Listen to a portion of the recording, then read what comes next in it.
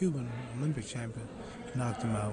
I've never been knocked out, but when a man's been knocked out, it's a sign that he can't be knocked out again.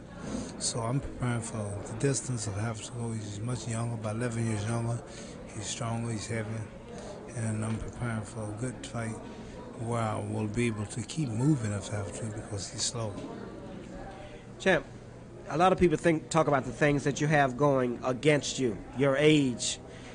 What have you got going for you? Positive thinking, not allowing limitations to block me. See, we all live in our own world of limitations. And what keeps us from believing is that we can't see past these limitations. Some people see farther than others, such as myself. Well, there's a limitation called old age. There's a limitation called gray hair. There's a limitation called too fat. There's a limitation called doubt. I can't do it. I give up.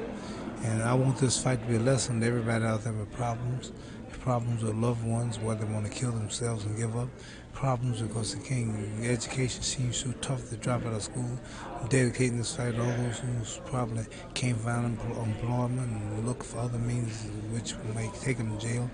I advise you all to believe in yourselves, keep going, don't give up, don't let people say you. See, a lot of people's mothers and fathers have told them there'll never be nothing. People listening to this interview now and I know the mothers and fathers, you'll never be nothing. And a lot of them don't be nothing because they believe it or they're impressed by that limitation of doubt. So how I master all this stuff about old age and this and that is believe that I am the greatest, I'm still the greatest, I can't lose. If Columbus didn't believe he would discover America, he wouldn't have got it. If we wouldn't be on the moon with America and then 3 astronauts didn't die on the ground trying, you got to have faith, and I have faith, and I know I can still do it. One more last thing before we complete this interview. Today is the Irishman's Day, the day that the Irish celebrate. Any particular message to your Irish fans? Well, just welcome and wish them a happy celebration. And I just be glad one day when the black people in America will have a good day they can celebrate. That's it. Okay, now after this fight is over, then what? How long? What are your title plans? What are your plans? Well, after this fight's over, I know I'm going to win by knockout. Round don't know yet. Who's fight is the next fight? Tate. All right, then after Tate, then you got... After Tate, I want the other pretender, Holmes. Mm-hmm. Oh, yes, he's the great pretender. Ooh. Maybe you ought to go into singing anymore. Oh, yeah, I was going to tell you about that great movie you made. That TV movie made for Freedom TV. Road, yeah. Yeah, Freedom Road. You got any more plans for movies or anything of that nature? No, CT. I'm not a professional actor. I can get by, but I don't think I will look. It was just like an experiment, something I wanted to do. It's a good movie. Stay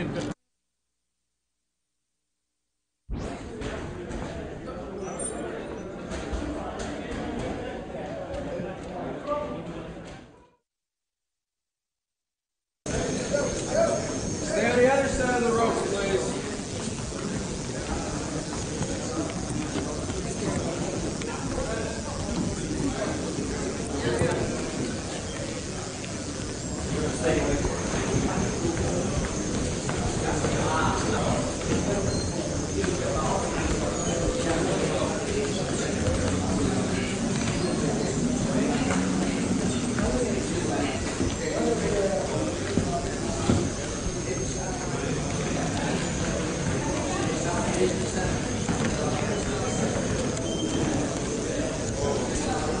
The former heavyweight champion of the world 3 times, Muhammad Ali, champion.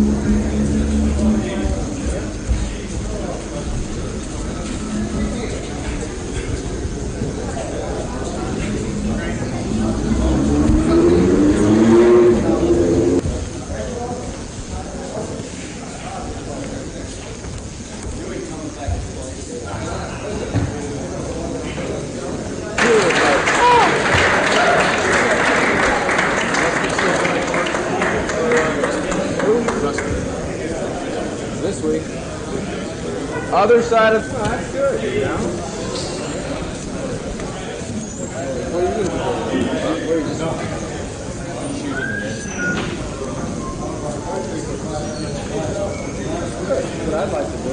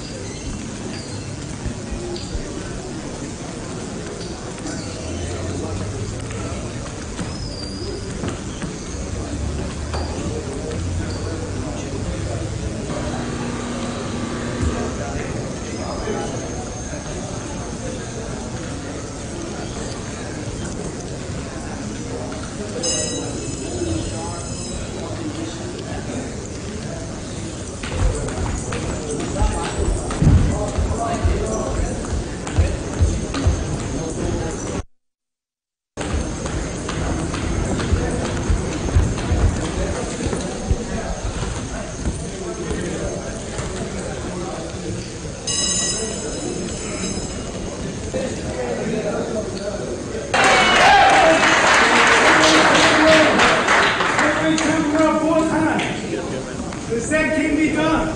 They say they'll never come back.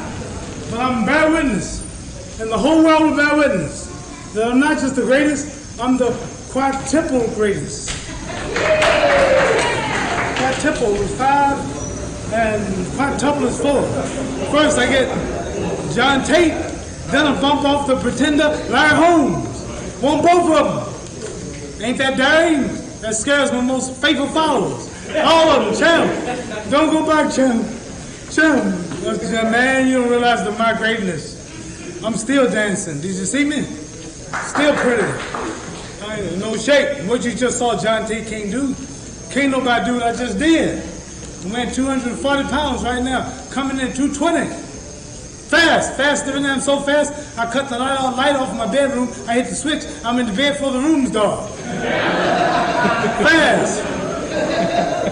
I'm bad. You know what I did getting ready for this fight? Know how I'm preparing specially? I tussled with an alligator, wrestled a whale, handcuffed lightning, throw thunder in jail. Check it out again. I wrestled an alligator last week. I tussled with a whale, I handcuffed lightning, throw thunder in jail. You know what I did 2 months ago? 2 months ago, I murdered a rock, injured a stone, hospitalized a brick. I'm so mean, I make medicine sick. Is that too heavy for you?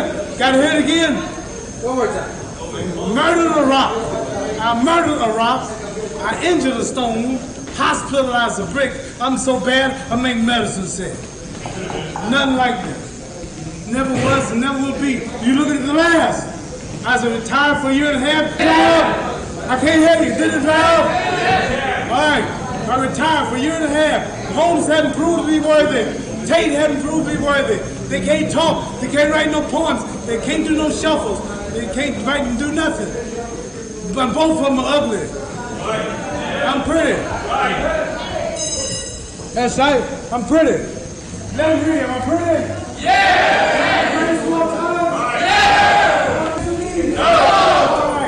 You heard it right here live in Living Call on the Hughes Rail program. Allie! The greatest of all time! The greatest of all time! Four-time champ! We'll wipe out Tate! Tate don't stand a chance! You don't stand a chance. Hey man, you got green hair, you crazy man.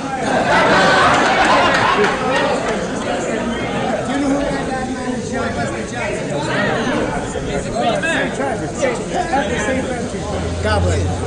With my little boy wants to shake the hand and shake the world 4 times. His hand will shake the world 4 times. His hand will shake the world 4 times. His hand will shake the world 4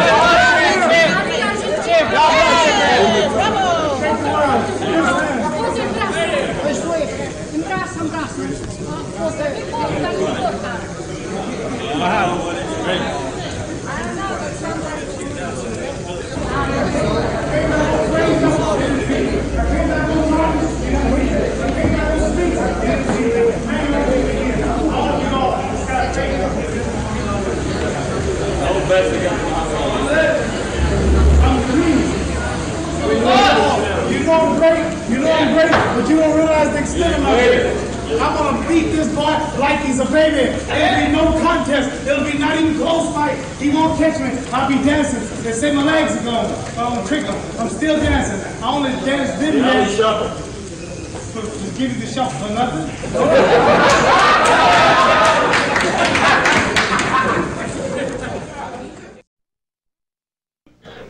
Randy Schaefer's, Ken Norton. Seems Scott LaDue gave him trouble. But I have to work. I'm on my last leg. I'm 38, and that is getting too old. If I'm a man who ate pork, who drank, wasn't a Muslim, who smoked, didn't have the faith and die-hard ability that I have, wouldn't make it. But I'm on my last leg, and after Holmes, I might have enough to take Weaver to reunite the Crown, beat both of those champs, and then retire. I'll see after the Holmes fight. But it is about time to quit. But I have just enough left to get by. What's the burning desire? Is it the people behind you? Is it your inner athletic drive that is carrying you to such lofty heights over the years? A record, to make a record. Why does Evel Knievel look to jump over canyons on motorcycles? Now Evel Knievel's talking about getting in an airplane 10,000 feet, jumping out no parachute, and landing into haystack 10 miles high. That's dangerous. Why every Olympics in Russia, everybody wants to break a record. To break a record, to make a record that never be broken. 4-time heavyweight champion. I don't believe no man ever be 5 times. So I'm close to it. And for me to be 4-time heavyweight champion of the world, that's what gives me the drive. How tough will this fight be? Sound like Cosell. How tough will this fight be? It'll be as tough as I make it. If I don't train, come in too heavy. You notice nobody's saying nothing about my weight.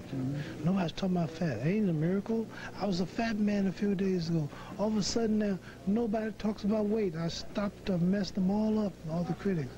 Now I'm down to 227, which is fight weight when I was in my early 20s. This tough fight will not be tough. I promise. This I'll tell the people. Let me tell them. This fight will be no problem. I promise you. I'm going to walk to Holmes, make Holmes work, block his jab, counter punch, roll with his punches.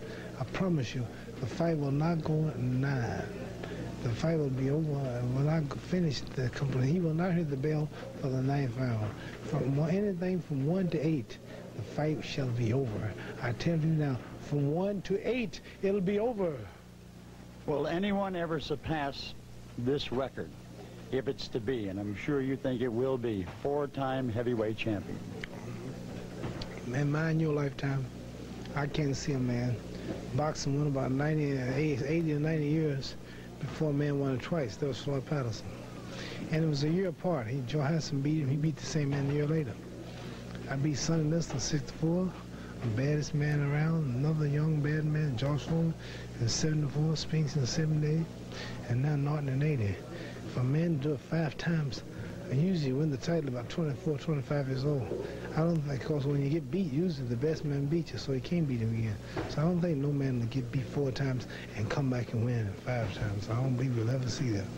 Finally, we've enjoyed your career for 20-some years, and in the final question, Holmes said you're making a date your body can't keep. How do you react to that? He's supposed to talk. He's proud. He's a champion. He can't act fearful.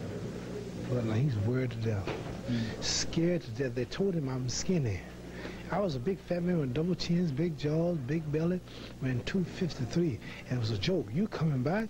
Big cartoons of paper. All of a sudden now, look at me. I'm pretty and trim. My old butt. And I got all, guess what? I got 5 weeks to go. I'm going to come in tighter and better yet. Oh, it's going to be a shock. He's got to talk like that. But he knows. He knows. He's praying that I ain't the same Ali. He's praying that I ain't as good as I look. He just don't know what to do. Have any poem for him? Holmes, I have a lot of speed and a lot of endurance. Go get some more insurance. Well, there it is. 90 minutes. A look back at one of the greatest careers in the history of sports. The world. Also today, I'll be talking from London via the satellite with that man, Muhammad Ali, 3-time heavyweight champion. And also with the reigning WBC heavyweight champion, Larry Holmes, about their upcoming fight. Top billing for his title fight with Muhammad Ali on Thursday. And in Las Vegas, top billing means you get top dollar and top recognition. But that's not the case with Larry Holmes. Muhammad Ali is making more money than Larry Holmes, and he's definitely getting much more recognition. That riles the heavyweight champion of the world. Ali's going to get knocked out in front of millions of people. He's going home a loser. I'm going to shut his mouth. Caesars Palace, Las Vegas, Nevada, in recent years, the boxing capital of the world. The sports pavilion right there, the scene set for dozens of title fights. But come Thursday night, that arena right there now being built, the scene set for the return to the ring of one of the most extraordinary figures of our time, Muhammad Ali. It's hard to believe as one looks back that the career began 25 years ago at age 13. Indeed, it's been 2 solid decades since Ali dazzled the crowds in Rome, winning the gold medal in the light heavyweight classification in the Olympics. And indeed, it's been, well, 16 long years since he startled the world with the upset of the man he called the Big Ugly Bear, Charles Sonny Liston. Then, after doing away with Liston, there were others, especially this one, his absolute peak against Cleveland Williams in Houston, Texas. The dazzling speed of hands and feet, the telling features. And most notable fights of all, the 3 against Joe Frazier, Smokin' Joe, the greatest one of all, this one, the thriller in Manila. 14th round action, Ali coming back. and so beating up Frazier that Frazier couldn't come out for the 15th. But look at Ali. In a state of exhaustion, maybe he realized he would never be the great fighter again. And he certainly wasn't. First time around in 78 against Leon Spinks, a virtual amateur. But he took Ali apart. Everyone figured it was over. But it wasn't. Because September 15th, 1978, it was Ali who destroyed Spinks. He became the first three-time heavyweight champ in history, a fitting end to a remarkable career. A few months later, Muhammad Ali officially retired. When he did get in a ring for an exhibition, his physical condition was pathetic. Surely it was over. But it wasn't. He's back at age 38. 2 years since his last fight, Ali will take on his heir apparent, Larry Holmes. He's hardly the first ex-world champion to be lured back to the ring by dreams of money and glory. Remember James J. Jeffries? It was July 4th, 1910. He came out of retirement after 6 years away. The Great White Hope against Jack Johnson. The Great White Hope was humiliated by Johnson. And then the very great Sugar Ray Robinson. He retired at 32, came back 2 years later, fought till he was 45. This was the end against Joey Archer, knocked down and beaten. And then that sad night in 51, Joe Louis at 37 against Rocky Marciano. And Marciano knocked him senseless and cried after the fight. He had to destroy his idol. When Muhammad Ali retired, he said he didn't want to repeat the mistakes of the great fighters of the past. He would retire as champion, but now he's back in the ring, trying to turn back the clock, trying to recapture the skills that made him so great. Despite an exhaustive Mayo Clinic examination, even his wife doesn't want him to come back. There she is with their child. His gym workouts have not given evidence that he can be competitive. In the gymnasium, he takes shots, which are unnecessary. But in a fight's a different ball game. I think Muhammad's sky high for this fight. I also think that Muhammad's gotten to Larry. I think Larry right now is trying to be Muhammad. And you can't pull Muhammad Ali's boots. You got to be what you are, Larry Holmes. Because there'll never be another Muhammad Ali. There are those who agree that Ali has gotten to Holmes. They admit that Muhammad can no longer match Larry in pure physical skills, but they say that the former champion will outthink his former sparring partner, pull off another upset as he did in Zaire against George Foreman. Holmes insists he is not intimidated by Ali. He appears outwardly confident, but inside there is frustration. Larry sees a lack of respect for his talent and a lack of acceptance for him as champion. Sometimes he takes that frustration out on his sparring partners, as you see there, as he prepares for Thursday's bout.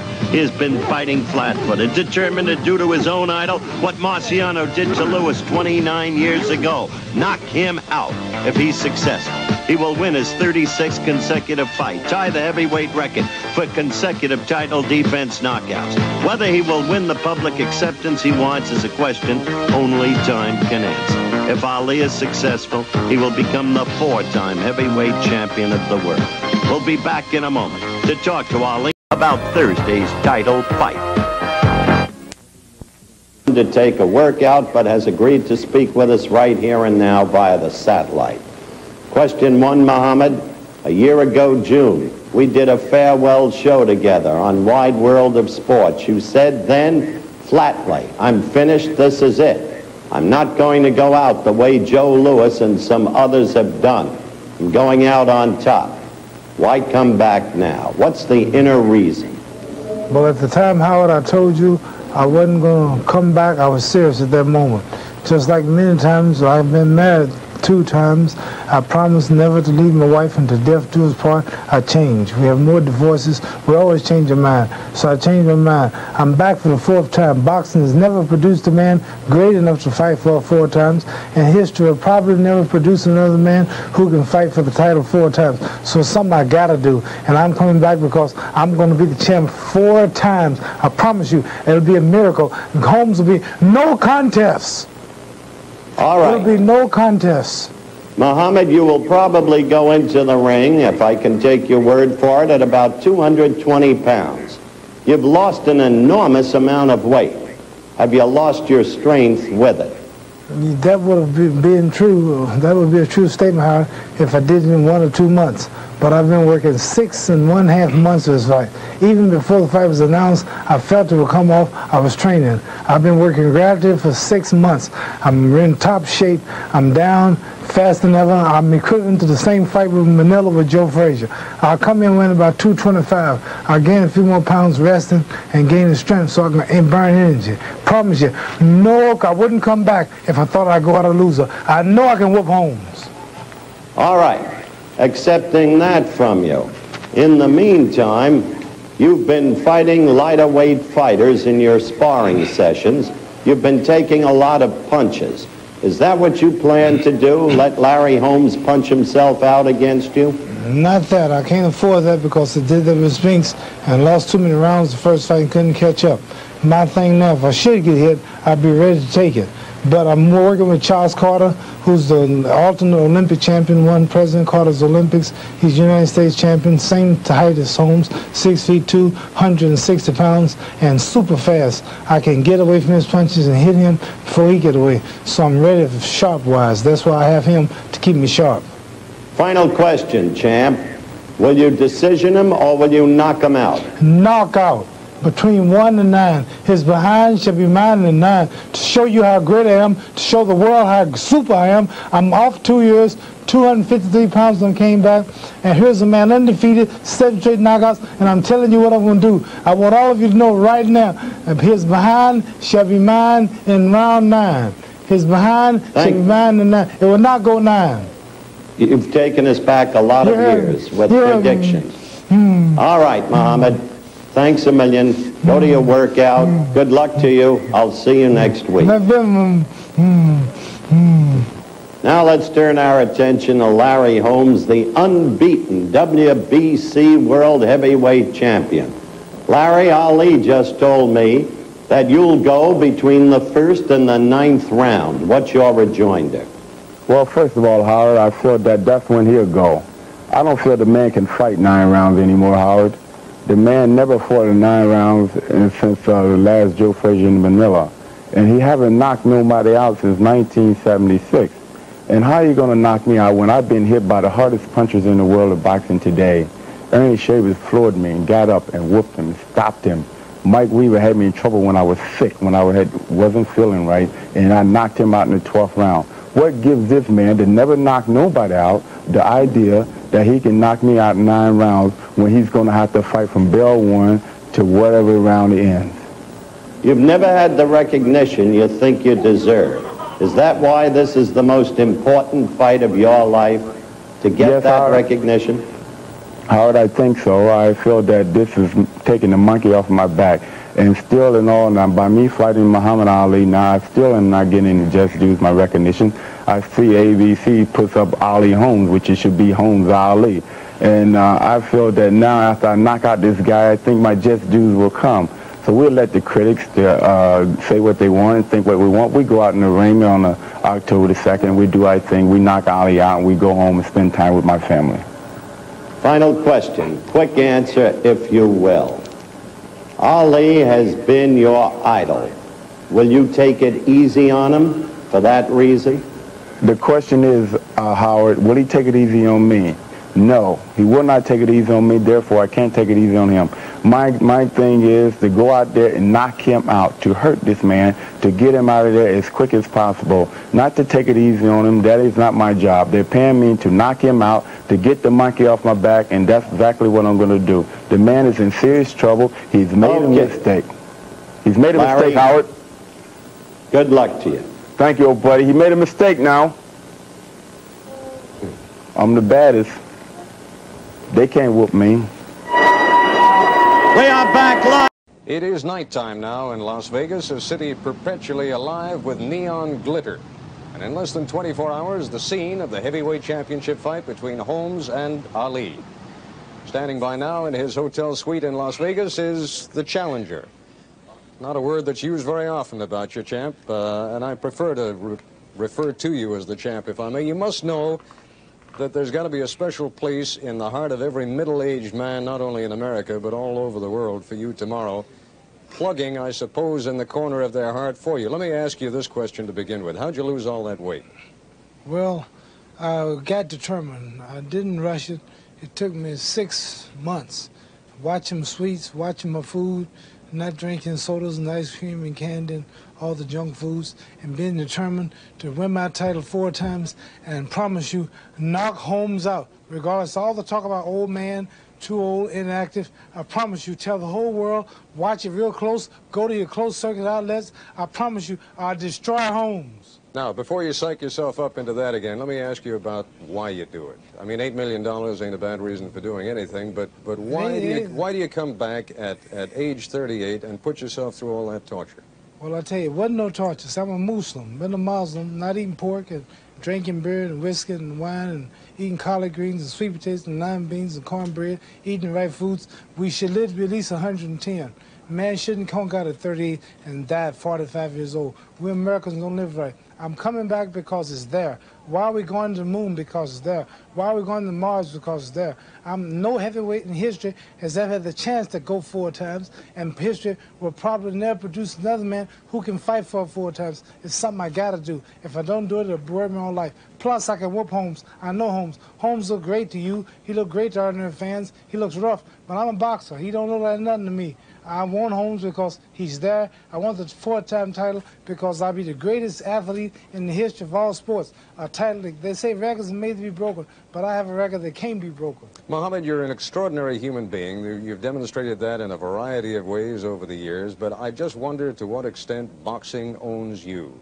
I don't mean in the traditional sense of owning you, that they've bought you, but can you leave it behind? You've got so many people who depend on you. We just saw a little of that in the piece that Charlie Gibson did. Well, I have to leave boxing behind one day. I'm not at the age where I have to quit yet, but I know I have to go one day, and I will go and do other things, many more things I'm going to do. But my main goal is to be an Islamic evangelist. That's all I want to do, is spread the Islamic faith throughout the world. Well, now, why you? Why is it necessary that you be the preacher of the Islamic gospel? I says I would like to be.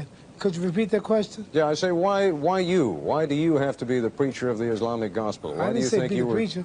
We have many ministers. I want to be an evangelist, a spreader, one of many. Like Billy Graham, we got Rex Humbert, Oral Roberts, Red Mike, all type of ministers throughout the world, but they have the Christian faith. So Islamic religion has many ministers and evangelists too, and I want to be one of them. I won't be the one.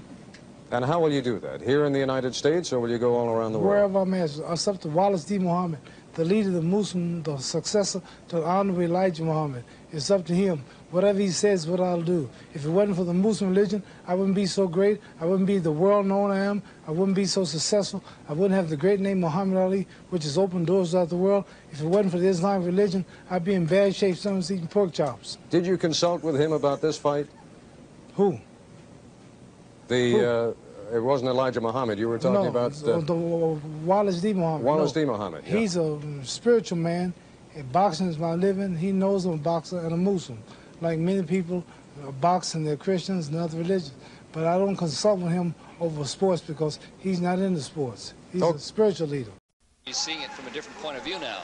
We can hear you. Okay, and Muhammad Ali, you can hear us too. Yes, I hear as good as Larry. I beg your pardon? I hear as good as Larry. Oh. How encouraging.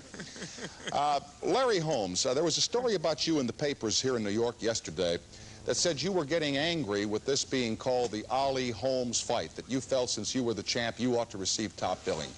Does it really make any difference who gets top billing in this fight? Well, no, not really, because Ali is such a legend, and people know him all the way around the world, and I feel that the people should get the chance to meet Larry Holmes. I feel that I'm giving him all the money, I'm giving him all the people. I think at least I should do is get the top billing. But I feel that the people will give me my just dues after I fight Ali, after I beat Ali, and I think all my just dues will come. Larry, could you relate the story of walking into Muhammad Ali's training camp some years ago and becoming his sparring partner? How did that happen? Well, some 9 years ago, I walked into Ali's training camp back in Deer Lake before he even had his castle on the hill, I would say. He had a little cradle in the Pollock Mink Farm. Ernie Butler met Angelo Dundee. At the time, Ernie Butler was my manager. Ali wanted to put on an exhibition in Reading, Pennsylvania. And I thought Angelo took a liking into me with Ali, and we put on an exhibition. Since then, I think we had grown together. We communicated together, and I've grown a great deal of respect for Ali, and I feel that he's grown a great deal of respect for me. Will there be any unusual feelings in your mind when you enter the ring on Thursday night to fight this man? No way. You know, we have to leave our friendship on the ring post as we get inside the ring. This is business. This is hard, rough, top business. This is no game. Kids should not play in this game because it's very dangerous. But Ali and I will go at it, you know, like we don't know each other, like we never met each other, and try to take each other's head off. All right, let me ask Muhammad Ali a couple of things. Why do we only have one microphone out there, Muhammad? Does anybody know? I love Vegas. I'm out of style, but the equipment is so cheap, don't call for a while. You've been asked this before, but I haven't asked you, so I'm going to try it. You are 3 times the heavyweight champion of the world. You have received every accolade that your sport can bestow. You are a hero in every nation on this planet. Why go in and take another chance at possibly a defeat when you have already accomplished all that one man can accomplish in the sport of boxing? Well, the reason I'm coming back, that's a good question, for the 4th time. No man has ever been great enough to fight for 4 times because they never could win it 3 times. And history will probably never produce another man who will be able to go 4 times. Why are we going to the moon? Why did we go to the moon? Because it's there. Now, why are we going to Mars? Next we'll be going to Jupiter, because it's there. He who is not courageous enough to take risks will accomplish nothing in life. I know it's a risk, but I know I can beat Holmes. I watched all of Holmes' fights. I watched him in training. I can beat him. I can beat him, I promise. This will be no contest. I will jab him, hook him, right cross him, dance, outpoint him. He won't win a round. I promise you. I will show you why I'm truly the greatest of all times. 2 years out of inactivity, 38 years old, was up to 253 pounds. They said I couldn't lose weight. I'm down to 217 now. That's the first miracle. All I say is watch me destroy. Thank you very much, Christopher. And we're going to turn our attention to Larry Holmes against Muhammad Ali in just a moment. Right now, these words. The WBC World Heavyweight Championship, Larry Holmes versus Muhammad Ali, is brought to you by Pontiac. As possible, we're going to turn our attention to the fight held October 2nd past between Larry Holmes and Muhammad Ali. Both fighters are here. Will be talking with me after you view the contest, as I called that contest that night. But to give you some of the pre-fight flavor, I spoke before the fight with both fighters. Larry alleged that Muhammad was using a hypnotist. Muhammad denied it, and thus we pick up at that point in the conversation with me talking first to Larry Holmes. And you're convinced that despite his denials, he is seeing a hypnotist? I think so, Howard. I think so. He lost a great deal of weight.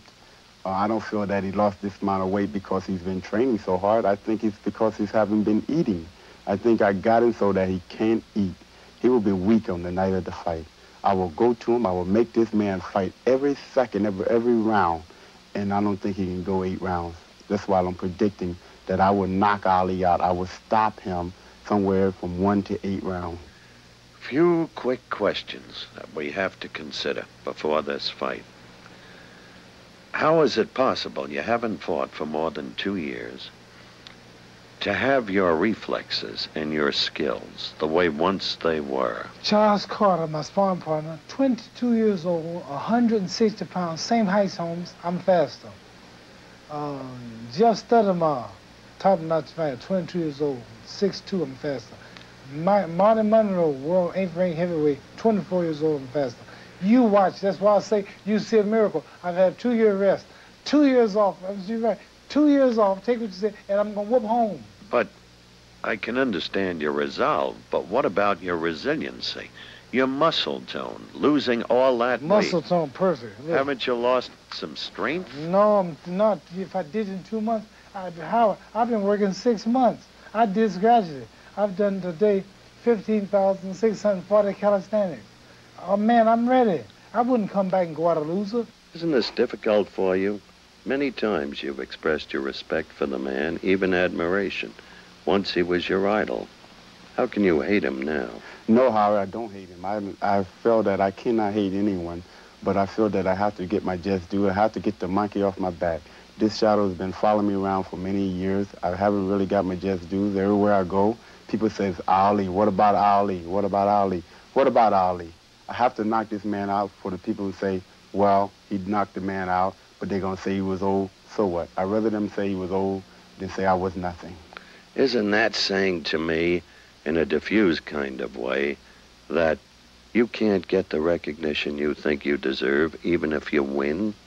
Right, Howard. I don't feel that I'll ever get the recognition I deserve. Even if I win, if I break all kinds of records or whatever, I feel that the monkey is always going to be on my back. But we don't care about that. As long as we're happy and we be able to live with ourselves, I think we'll be happy with that. And I'm happy with myself now. I'm married. I got my kids. And that's all that matters to me. His behind shall be mine by round 9. Did you hear me? By round 9, it'll be all over. Play this, just in case you think I can't do it. Use this tape. I will destroy Holmes, and I want you to play this thing over to the public and make me like a fool. His behind shall be mine and 9. I cannot lose the Holmes. I cannot lose the Holmes. Now play it the next day. There he is, the returning hero. Maybe not this time the conquering hero, Muhammad Ali. The man who hasn't had a good fight for the last 5 years, not since Manila. The man who hasn't even fought since September 15, 1978. He is 38 years of age now, and he must undertake the task of reproving himself all over again. The man who has held the title an unprecedented 3 times and seeks to make it a 4th. Incredibly, he has taken off more than 50 pounds in the last 6 months. How much strength can he have left? What will his tactics be? What will his weapon be? Nobody really knows. He has been obsessed with the desire to establish that Larry Holmes is afraid of him, as Holmes has been obsessed with the desire to establish that Ali is afraid of him. He is only 217 and a half, the lowest weight he's been since Kinshasa, Zaire, when he weighed 216 and a half and rope-a-doped Foreman into extinction. Muhammad Ali, now in the ring, awaiting the arrival of Larry Holmes. Larry Holmes, the man who thirsts for recognition, who has pointedly said, even if I win, even if I knock him out, they'll say I knocked out an old man. Larry Holmes, who's used an old tactic, a one-time Ali tactic. At one point in Muhammad's career, he kept Muhammad waiting in the ring. Let him sweat some more. Let him think some more. Maybe worry some more. But here comes Larry Holmes, the WBC heavyweight champion, a man who deserves recognition as a solid fighter, the possessor of a fine left jab and a good enough right, unbeaten in 35 bouts, 26 KOs, 211 and a half his weight, his height 6'4", his reach 79 inches, 3 inches less than Ali's, who is 6 feet 3 inches tall. So Larry Holmes, on this day, can spring from anonymity. And yet, oddly, the whole atmosphere in Las Vegas has been one of people coming from all over the country, hoping that somehow Muhammad Ali, as you look at Larry Holmes, can draw upon some inexhaustible resource. There he is. He is scaled down so he looks positively thin, at least in the face. There is the championship belt, which Holmes now owns. There's been a lot of talk about Ali using a hypnotist named Jimmy Grippo. Ali poo-poos it. There is Ali, much the way he looked in Kinshasa, Zaire, as they screamed, Ali, Boumaye, Ali, Boumaye. He is back in the ring. Whether he comes back as Muhammad Ali or merely a vague shell, a replica of what once he was, remains to be seen. That's the uncertainty in this bout. Talking to Larry Holmes now, as they are putting on Larry's gloves, the familiar figure of yesteryear, Drew Brown Bundini, will be back with the start of the WBC. Ali still trying to psych Larry Holmes, posturing, making faces at him, holding up 4 fingers and 5 fingers. He has said Holmes will be his within 9. Holmes being taunted by the familiar figure of the past, Drew Brown Bundini. Holmes has said he will go right at Ali. Ali has said, I only hope so. I only hope so. Fight will be scored on the 10-point must system. 3 knockdown rule waived. Mandatory 8 count. No standing 8 counts. Once they had that in Nevada, no saving by the bell except in the final round. The referee does not score. The referee is a man named Richard Green. He is a veteran referee. I last worked a fight of his here in Las Vegas when Wilfredo Gomez had to go 10 rounds against the veteran Carlos Mendoza. Look at Ali and Larry Holmes. I respect Larry Holmes. I respect him as a fighter. I respect him as a man. As for Ali, his lifetime speaks for itself. During the turbulence of the 60s, the young people adopted him as an anti-hero. In the 70s, he actually became an establishment hero. And he has proved himself transcendental to the sport of which he has been a part, a figure in constitutional law history. We are about ready to go. This is the main event of the evening. 15 rounds of boxing for the WBC Heavyweight Championship of the World. Introducing, in the blue corner, the challenger, the 3-time heavyweight champion of the world, fighting out of Louisville, Kentucky, weighing 217.5 pounds, introducing Muhammad Ali. Crowd stands as one for Muhammad Ali. Angelo Dundee, another familiar figure, in Ali's corner. In the red corner, Here's Holmes. fighting out of Easton, Pennsylvania. He is going for a record 8 straight KO in the heavyweight title defense. He weighs 211.5 pounds. He is the WBC heavyweight champion of the world, Larry, the Eastern Assassin, Holmes. 15 rounds of boxing.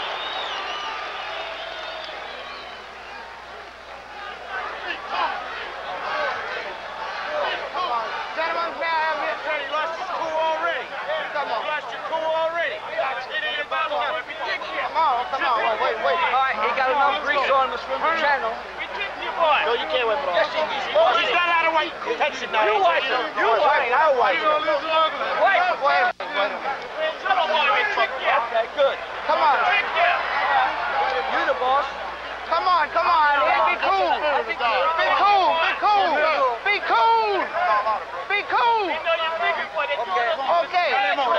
Hey, shut up. Quiet. Shut up. Quiet. Quiet. Go ahead. Look, go ahead. I gave you guys an instruction in your own. Do you have any questions? No questions. You're ready to fight. Okay. You're right. We are. Wait a minute. Do you have any questions over there? No. Okay, well, let's go. Okay. Back to your corner. All right, that scene spoke for itself. Ali trying to psych Holmes to the very advent of the bout itself. How much he succeeded, how much it will be forgotten once the action starts remains to be seen. Rich Giacchetti, the manager of Holmes, in the corner.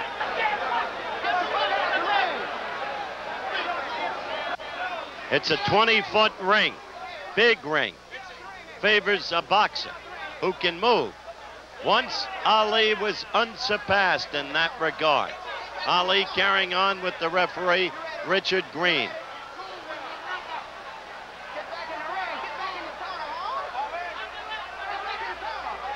Green having trouble getting the fight started. The bell for round 1. wide-eyed, posturing Ali. Holmes, purposeful.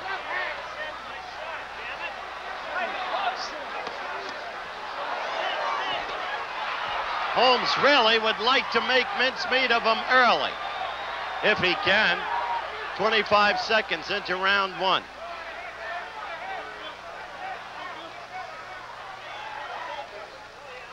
Ali retains one splendid weapon, always his best weapon, the straight right. You see him covering there, peekaboo fashion. If Larry gets lazy with his left jab, which he's been known to do, he can become Ali's accomplice. Larry is not the wise ringmaster that Ali used to be. And a straight right could jar Holmes. That's what Ali has to hope for. Holmes does not intend to let the left jab get lazy tonight.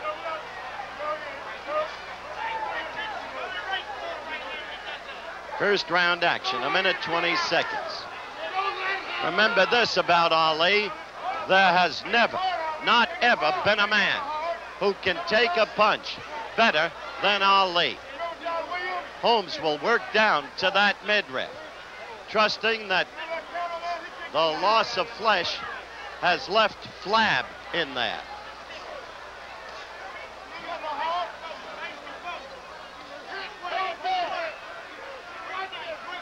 Now remember, we are fighting in what has been an oppressive heat.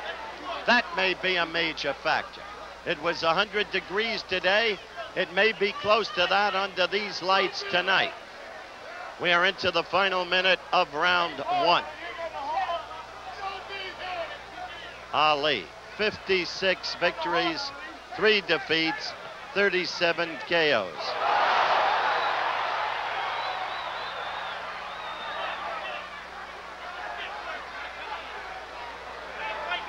"35 seconds left in the round. Round one. Ali, you saw him motion Holmes to come on. Ali will seek to use his upper body to maul and brawl Holmes the way he did Leon Spinks. But Holmes is a far better fighter than Leon Spinks. Holmes's task is not to lose his head, not to be outsmarted. We're approaching the end of round one.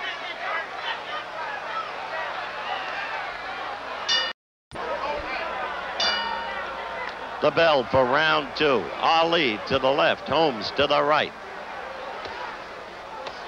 Holmes quickly using that swift left jab. It is not a weak jab. It is a jarring jab, stinging.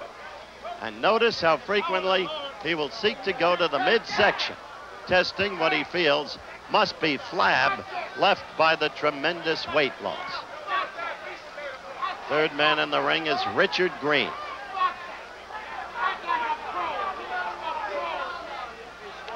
Ali has said he doesn't want to go out the way Joe Louis did, and others have. Jim Jeffries tried to come back after being away for years against Jack Johnson. He was demolished.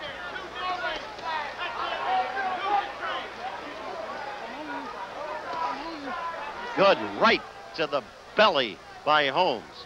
A minute into the round. The left jab sticking by Holmes. Ali posturing and talking, but not punching. Not at the moment. The crowd chants. You hear them. Ali.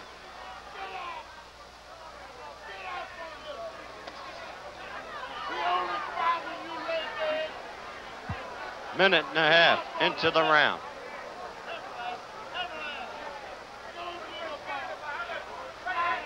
Ali looking, waiting to get the right in. Larry's hand, left hand down. Perhaps a touch too far. Watch that Larry Holmes left hand.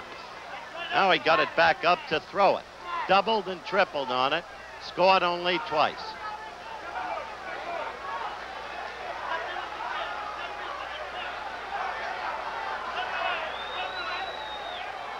into the final minute of round 2.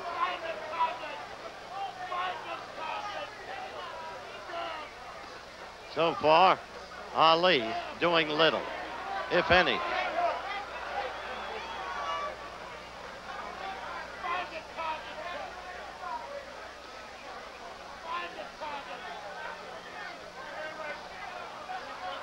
"30 seconds left in round 2.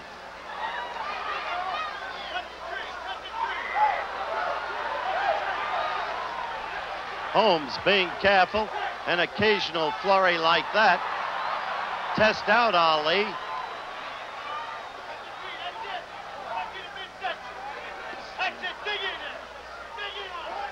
Final seconds of round 2. Holmes's round. We're about ready for round 3. There's the bell. At ringside, it is 86 degrees in the ring under the lights, a lot more than that. With Ali, you must constantly look for strategy, trying to outsmart the opponent, beat him with the mind, and then ultimately with the fists. So, you wonder, is he figuring that the heat, together with Holmes' frequency of jabs, will wear down Larry and then give him, Ali, the opportunity to use the right? Or is Ali just fighting physiological laws that can't be overcome? A good quick right by Holmes. 50 seconds into round 3. Holmes continuing to use that jab. Ali kept at bay. A good combination by Holmes. He is younger by 7 years. He is now much faster than the fastest heavyweight who has yet lived.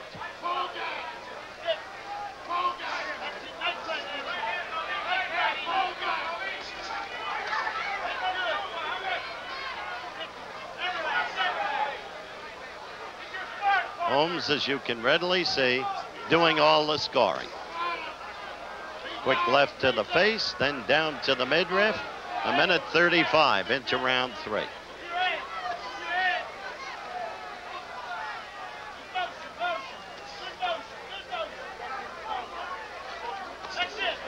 Again, a good combination. And a little bit of hurt appeared in Ali's eyes, but Ali continues to talk to Holmes.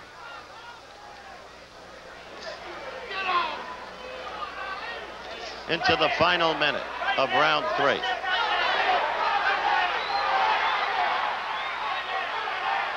Holmes is aware of Ali's right, knows that what is left is in that hand.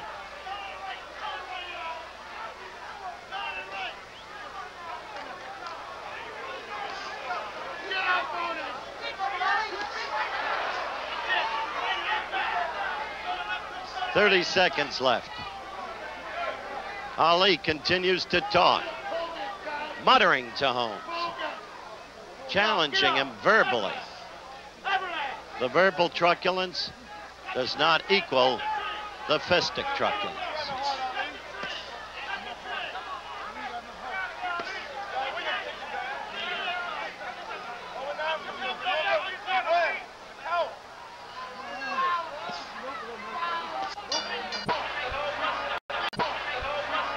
We're almost ready for round 4. Larry Holmes has won the first 3 rounds quite clearly, quite cleanly.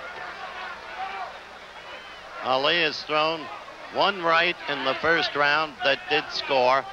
That's been about the size of it. The rest has been talking to Holmes. Holmes has been fighting behind his left jab. Occasionally, he's thrown rights in combination. A particularly good combination by Holmes in the second round.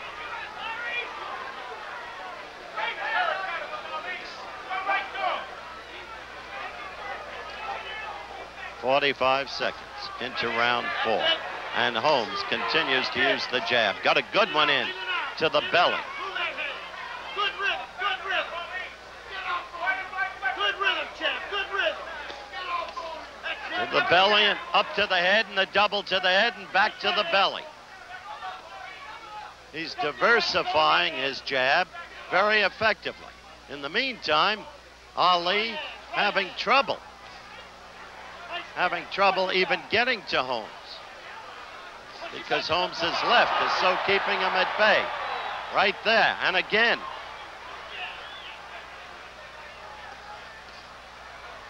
But Holmes will be wary. No matter what he wants in the way of recognition, he doesn't want to make a mistake. Too much latent respect for the ability that used to be there to risk finding out what, if anything, is left. Crowd roared as Ali suddenly sought to move in with a right.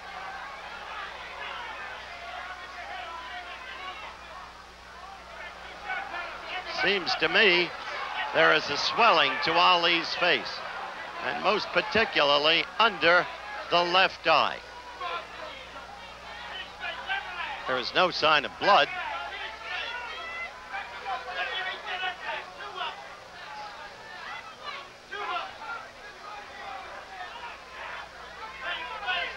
"40 seconds left. Round 4. So far, Holmes having a cautious cakewalk. Again to the belly, after to the head. And again, there's the occasional right. Then the left. Ali in the corner. Crowd roars every time Ali flicks. You can hear referee Green in the background cautioning Ali about holding on to the rope with one hand, flicking with the other. Bell for round 5. Let's see if Ali can begin to put some punches together. Now you see him moving, using the ring. First time he's done that.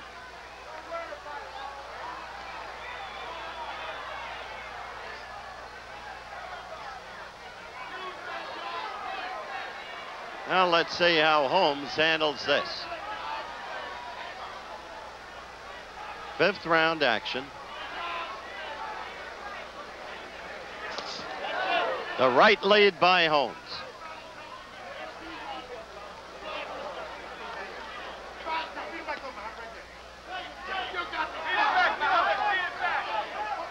Notice how Holmes is varying location on his jabs. In that pattern of to the face, to the belly, back up, back down.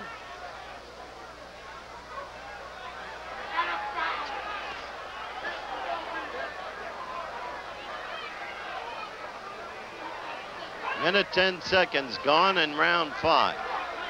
How much of this can Ali do in this heat after all these years? And he is not scoring points while he does it. There was a good flicking left jab.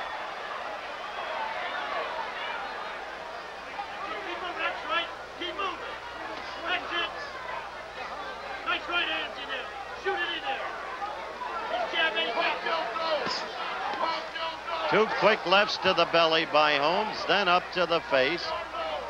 Not scoring well with the one to the face, but again, belly and head. Again, the face. Holmes posturing for Ali now. Ali talking back. But they fight with blows, not with chatter.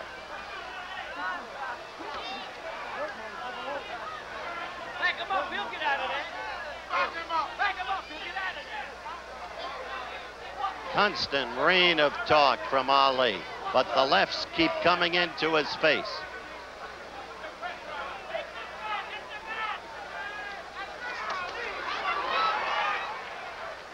Well, you saw Ali shimmy like his sister Kate. Holmes had done it earlier. 25 seconds left in round 5.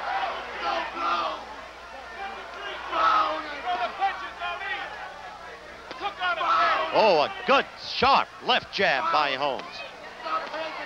You see him doubling and tripling. So far, it is utterly no contest.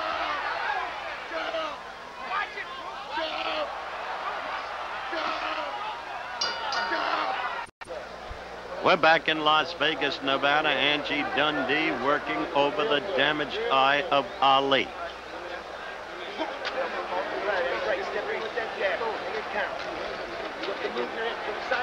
Heard Dundee say you've got to start firing to Ali. Look. You can't see past. Come on. You all right, Muhammad? Come on. Dundee just asked Ali if he was all right. Ali said yes. This fight for the WBC World Heavyweight Championship, that was the bell for round 6.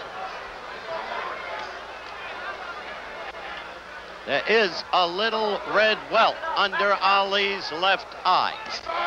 It has been, up to this point, no contest. And you see more of those lefts going in. Scoring steadily against Muhammad Ali.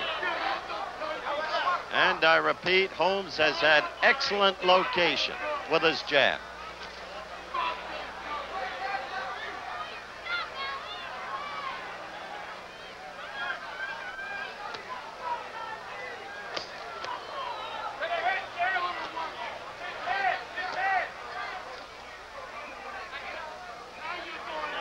This is 6th round action.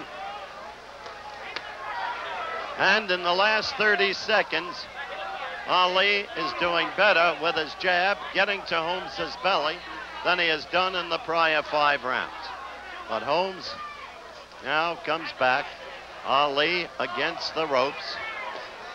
He was warned, you'll remember, in round 4 about holding on to the ropes and hitting at the same time by referee Richard Green. There was the right of Holmes, and it jarred Ali.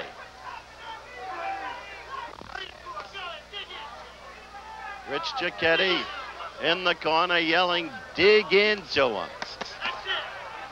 That's it, Cicchetti said.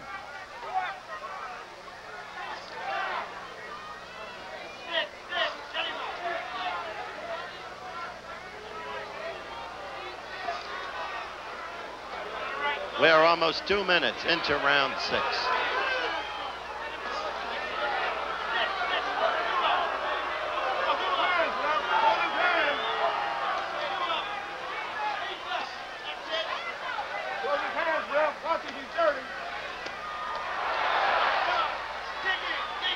Ali not winning this round, in my opinion, but making better use of his left jab than he has in the fight until now.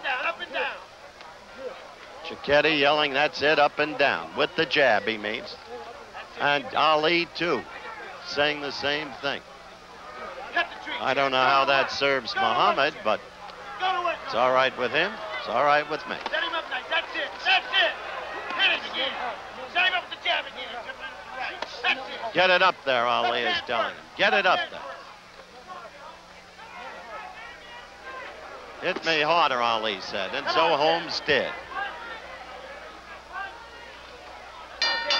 From the roof of Caesar's Palace, the ring behind it, where Holmes is defending his WBC heavyweight crown against Ali. All right, round 7. And no question, Ali's left eye has tightened. It is smaller, and it is swollen. The Holmes jabs have taken their toll, and Holmes may be ready to seek to unload a little more loosely than he has been. He has been, as I said, enjoying a cautious cakewalk.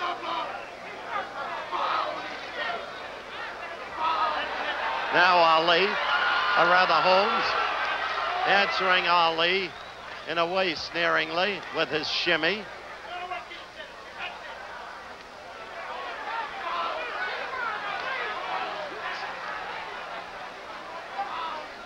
Last time Holmes did that shimmy, he purposefully walked Ali to the center of the ring, where Ali said he wanted to meet him. Ali dancing on his toes now. 7th round. Ali got in a couple of good jabs.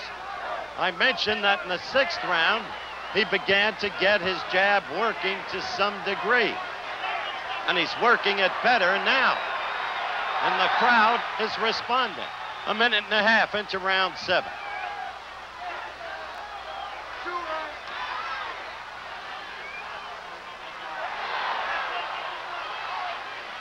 Ali getting in and out in a hurry with the jab.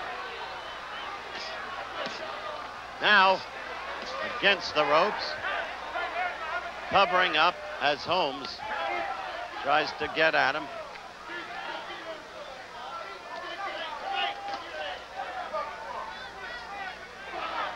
Apart from the one caution about holding the rope, referee Green has had an easy time of it.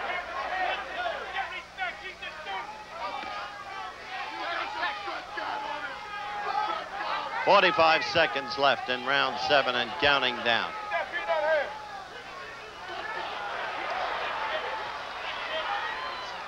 Not a great round, but Ali's best round up till now.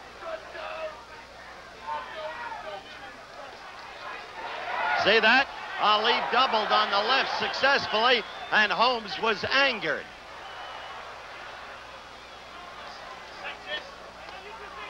Ali covering, and yet 2 of the lefts got in, and Holmes, getting angry, went at the belly with the right. Oh, a good left and a right that sent Ali back against the ropes. Ali quickly covering, and even... Well, there he is. Angie Dundee talking to him. Ali's best round was that round, the 7th round, and yet it's hard to score it for him the way Holmes ended the round. Previous 6 rounds, Holmes was doing what he wanted. Ali's left eye grows smaller. I don't know what words of counsel he could get from Drew Brown Bundini.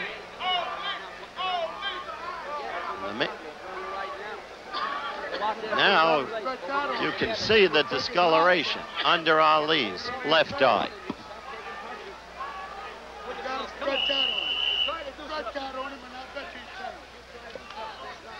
Bundini talking to Ali.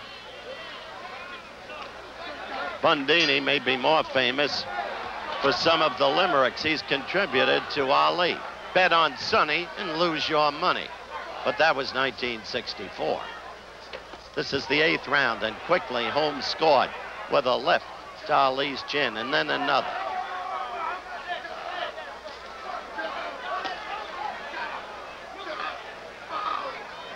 What was it Ali said? Holmes will be mine in 9. Well, we're getting close.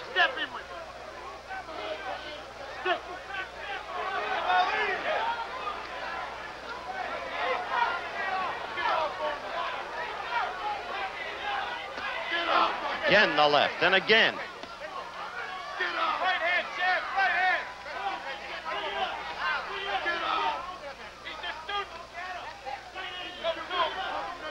Veronica, Ali's wife, watching.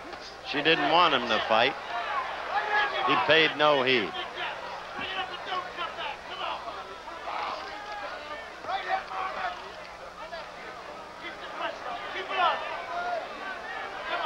This is the 8th round, scheduled 15 rounds. That's it. Work on it. Work on it. Move your head. That's it. Holmes has been systematic from the very first bell. He can't take it no more.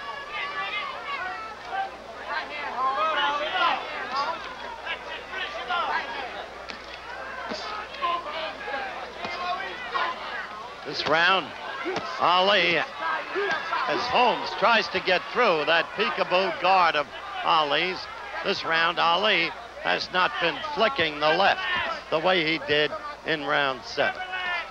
He has virtually not thrown a successful punch.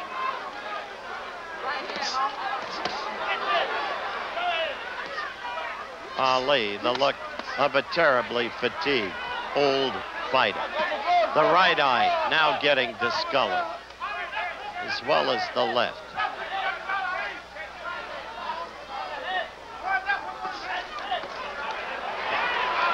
Ali may be hurt. He may be pretending, but he may be hurt. Uh, 25 seconds left in round 8. And Holmes continues. Systematic, methodical, purposeful.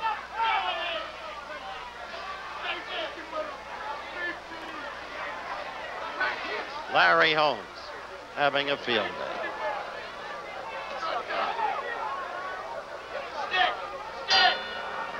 Ali gets wearily to his feet as we prepare for round 9.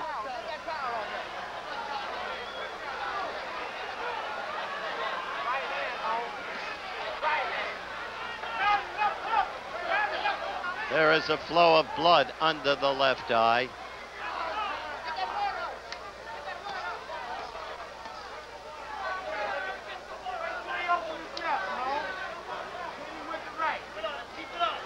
It is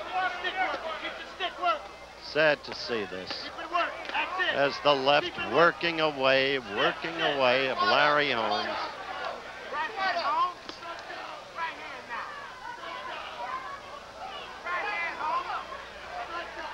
Calling the splendor of the man, speed of hands and feet, the way it was in '66. Oh, that right hurt Ali when he demolished Cleveland Williams at his positive peak, and at '67 when he gave it. Oh, he's ready to go. This must be stopped.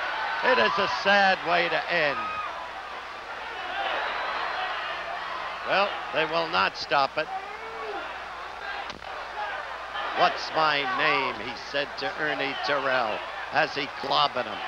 Terrell, a tough fighter to beat. He was kind to Zora Foley. All those fights. And now this.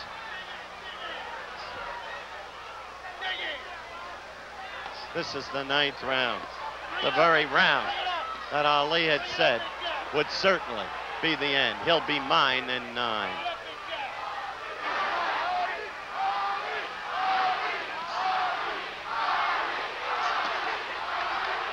Crowd screaming, chanting, Ali, Ali. Legends die hard.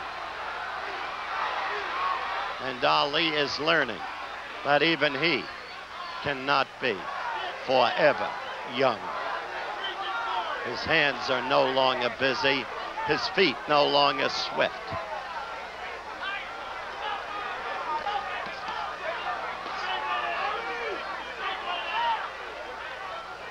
"35 seconds left in round 9. It appeared it might be stopped within the first minute, but referee Green elected not to.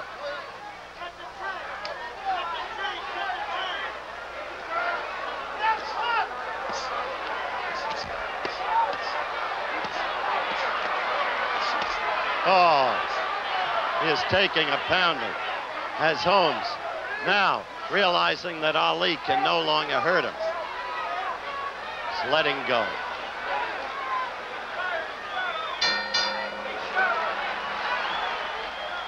So we have been through 9 rounds, and Ali sits in his corner. And one thinks about the man's pride and his self-respect. I'm gonna check his corner. Gotta go. You got him. We all right. Yeah, we all right. Okay. Are you all right? Are you all right? Dundee asking Ali. Dundee, who cares about the man, together so long, who cares about Ali's pride and self-respect. It must be killing him to see this happen to Ali. Here was the corner action. Seconds out. Seconds out. Ali gets to his feet ever so slowly for the 10th round. His left eye is all but closed. His right eye has narrowed.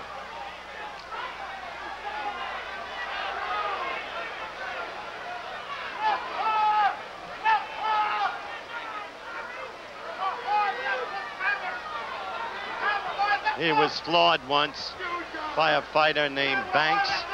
He was floored once by Henry Cooper, the test tube leader in Wembley in London. And he was, of course, floored on March 8th, 1971 by Joe Frazier.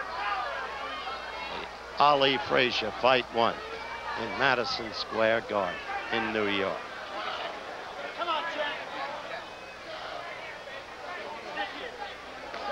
This is the 10th round.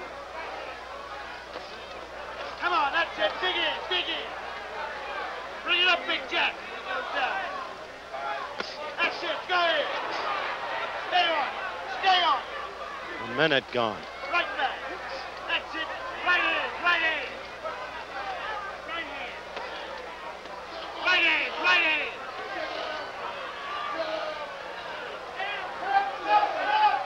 Holmes's corner keeps telling him to use the right hand to punish Ali.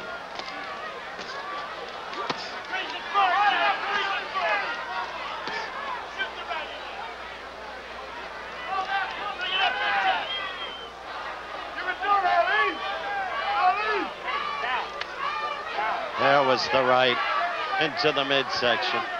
Holmes scoring at virtual will. Sad to witness this, isn't it?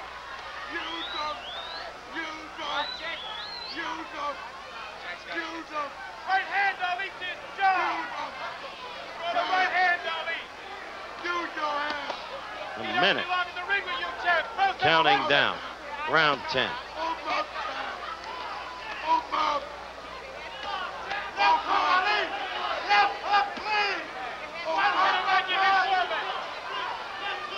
I realize the legend that this man has been. I would hope they would stop this fight. 30 seconds left.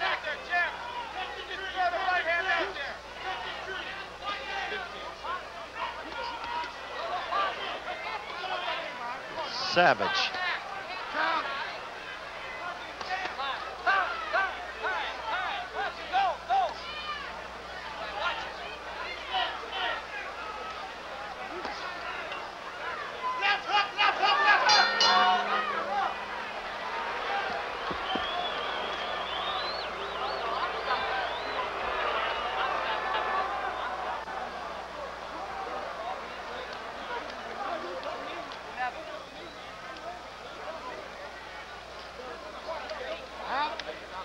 This fight should be stopped.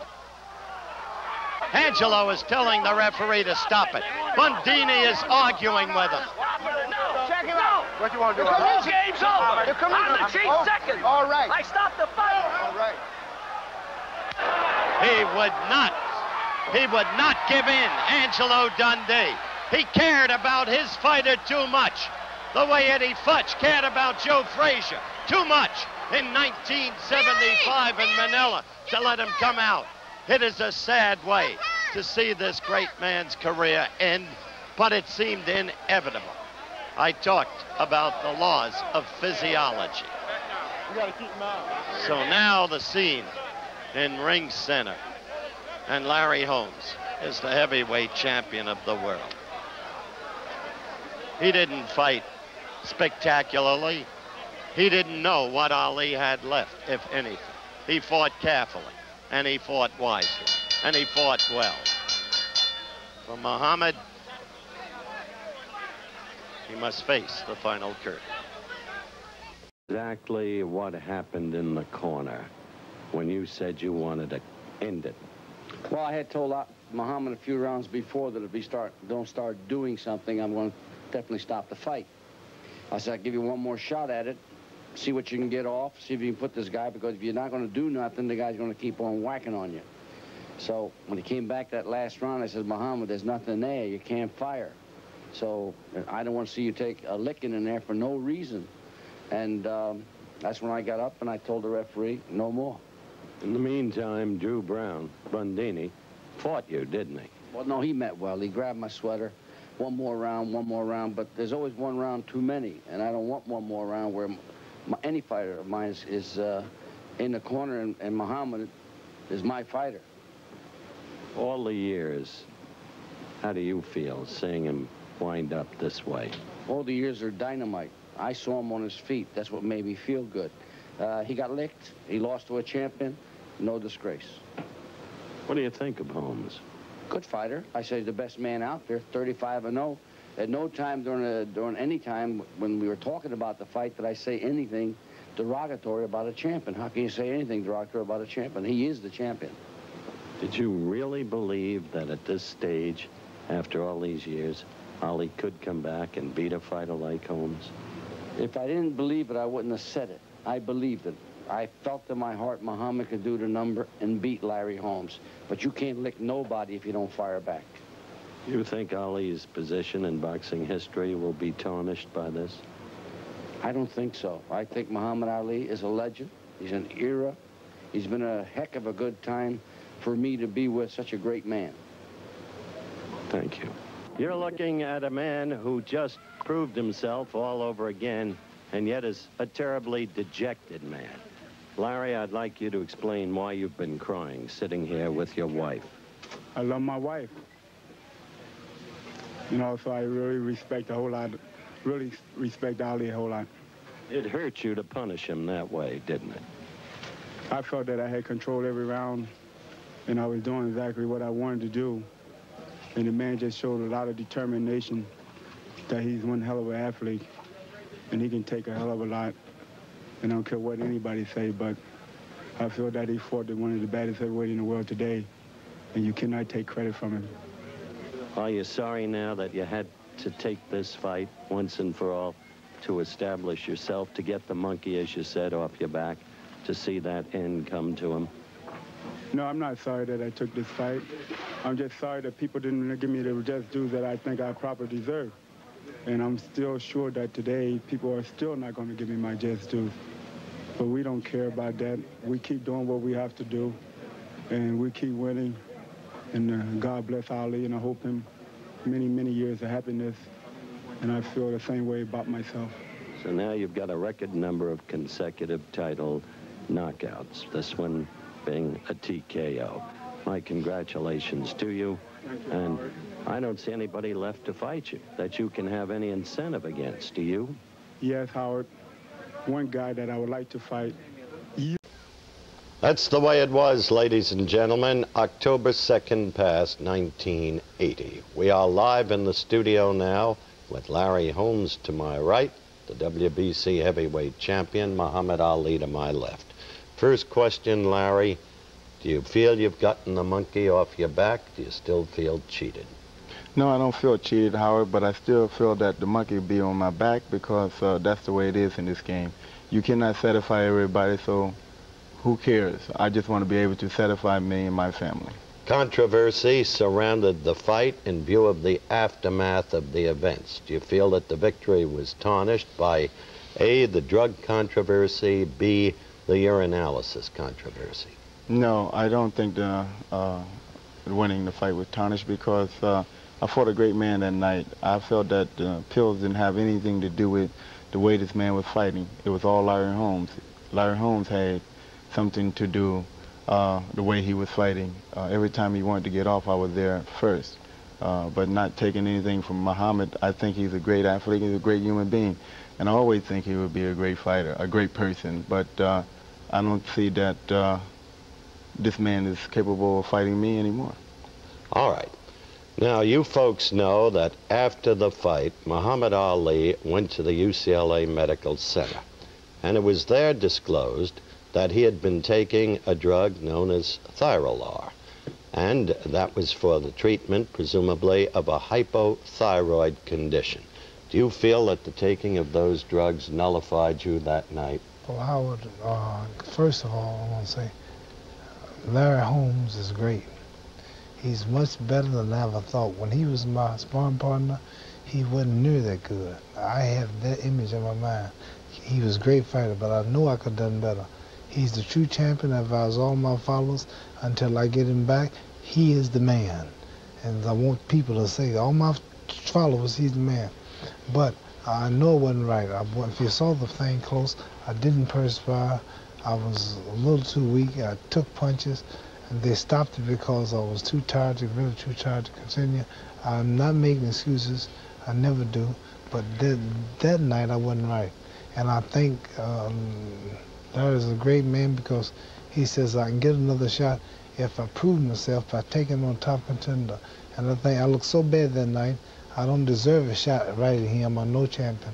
I think I should come back and knock out somebody and show that I'm still who I am, the greatest of all times, and prove it. All right, you remain determined to fight again. What I'd like to get to now is that drug controversy. A few weeks back, your personal physician, Dr. Williams, was on our late-night news show, Nightline. Ted Koppel asked him why he prescribed Thyrola for you to take before the fight. Here's Dr. Williams. About 2 years ago, while in New Orleans before the Spinks fight, I discovered that Dr. Ali was suffering from hypothyroidism, and this was confirmed by laboratory examinations. And his appearance in the following months confirmed my impression that he was suffering from myxedema. What is that in layman's terms? Well, hypothyroidism to an extent where there is the swollen appearance of the face, which simulated that caused by kidney trouble, and a swollen appearance of the arms and legs and the abdomen. Therefore, I treated the condition in order to bring him to a normal state of metabolism.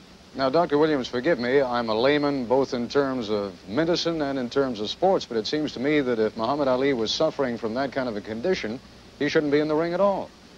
Well, I went to Las Vegas during the third week, prior to the bout. And prior to that time, he had been approved by the Mayo Clinic and also approved by the boxing commissioner's doctor, Dr. Romano, in Las Vegas. And therefore, it was my duty, I felt, to see that his water balance, his salt balance, and his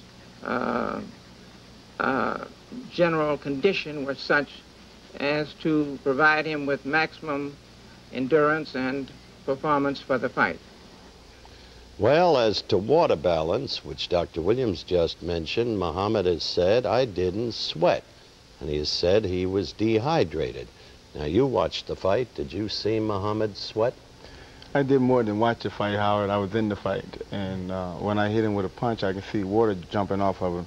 And watching the fight now, you cannot see him really perspire that much. But by me knowing Muhammad and knowing myself, I perspire a great deal when I'm fighting. He didn't perspire as much, but he was perspiring. Okay. Now there was another controversy, ladies and gentlemen. It involved the urinalysis that habitually takes place after a fight. In Muhammad's case, there was the discovery of drugs. In point of fact, the urinalysis didn't occur till some 3 hours, or the specimen wasn't taken, after the fight had ended. In this regard, earlier today, I talked with the chairman of the Nevada State Athletic Commission, Mr. Sid Rogish, a gentleman of some considerable experience in boxing. Here was my conversation with him. Well, we'll have that conversation in a second. I want to explain further that what was found in the urinalysis was essentially an antidepressant drug, and what in effect was a tranquilizer or painkiller.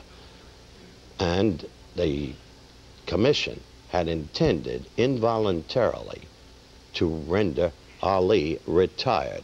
They did not do so. Instead, they received legal advice from the state attorney general. The conversation explained. Sig, since it's the avowed intent of your commission to place Ali into involuntary retirement, why the forthcoming hearing, where you've given him 30 days' notice to respond? Howard, he's entitled to his day in court, as anyone would be in a situation like this. And we should hear the facts and then make our final determination.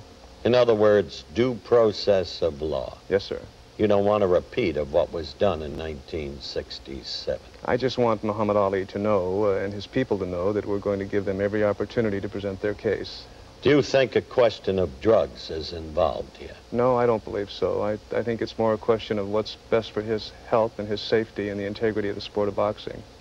All right, if you don't think drugs are involved, and we'll deal separately in this show with the question of the thyroid treatments, let's deal now with what you have jurisdiction over, the urinalysis after the fight. Dr. Wurgis took the specimen. That was several hours after the fight. In the interim, according to Dr. Williams, Ali's physician, he had given Ali an antidepressant, and B, in effect, a tranquilizer to settle a fighter down. He said he thought Dr. Wurgis had already taken the specimen of urine. Do you take Dr. Williams' word for it?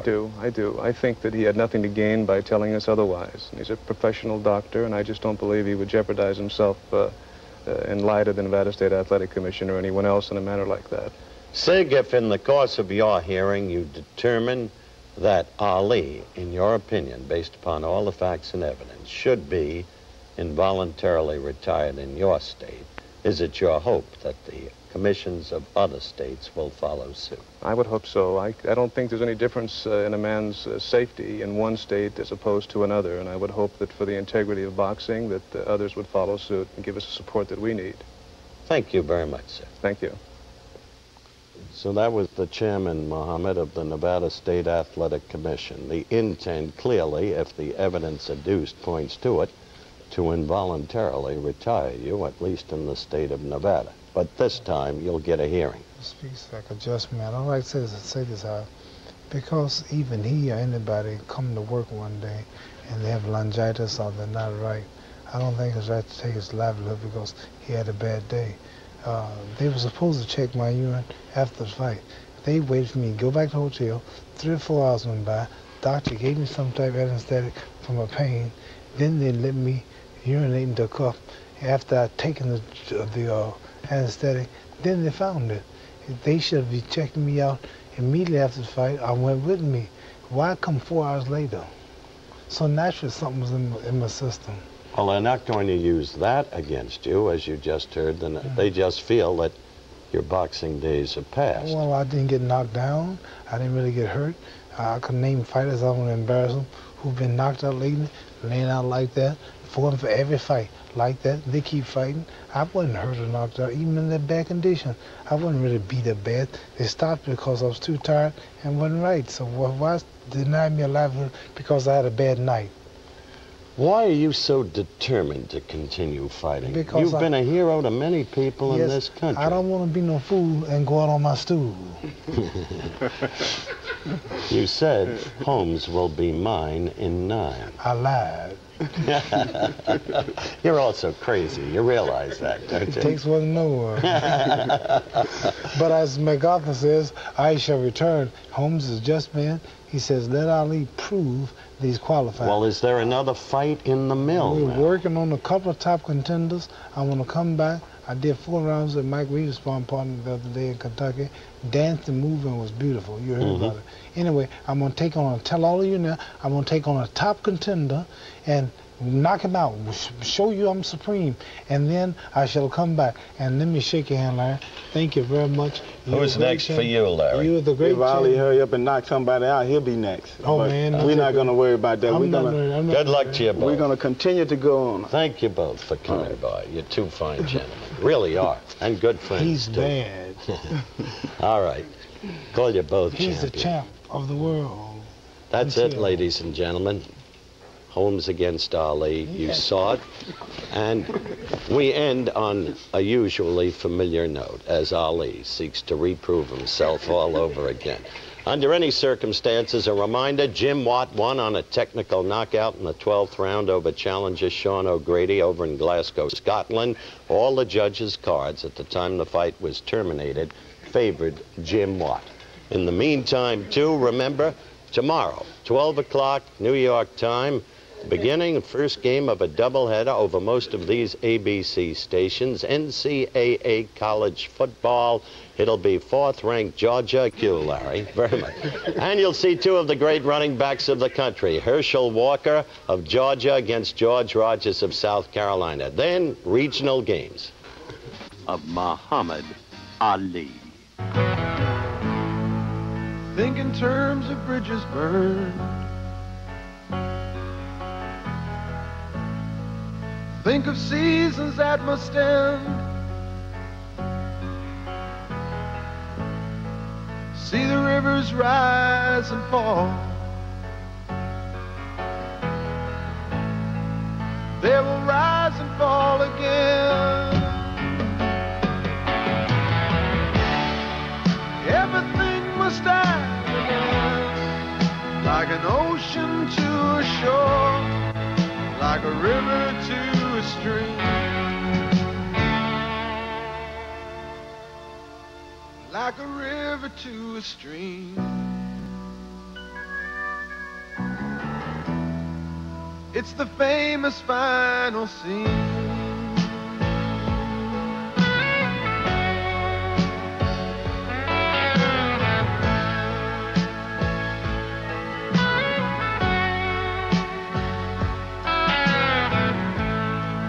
How you tried to make it work. Did you really think it could? How you tried to make it last. Did you really think it would? Like a guest who stayed too long. Now it's finally time to leave. Yes, it's finally time to leave. As the light fades from the screen,